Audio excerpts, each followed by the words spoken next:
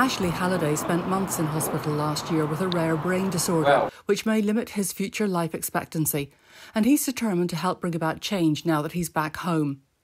I'm fed up with the dissatisfaction and unhappiness of residents posting on Facebook mainly about violence, criminal damage, just social misbehaviour. I thought, OK, this is my chance to make a difference.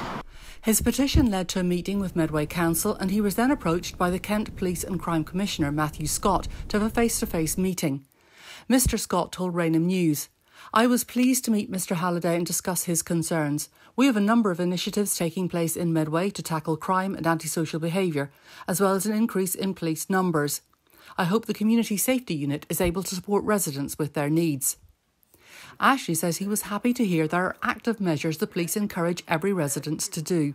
If we don't report, it won't happen. There were 6 ways of actually reporting a crime or a disturbance or an incident. So you can phone, you can text, you can web chat. If you see any rubbish or something broken or vandalism, you can go onto this eye thing, Country Eye, and it will get reported to the Medway Council, but it'll also get sent to their people, their workers.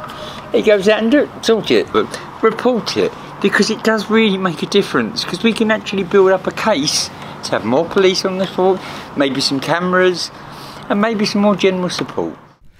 Ashley Halliday never expected that his petition would lead to such a positive response from the PCC, and hopes residents will take advantage of the multiple ways to report crime so the police may accurately target their resources.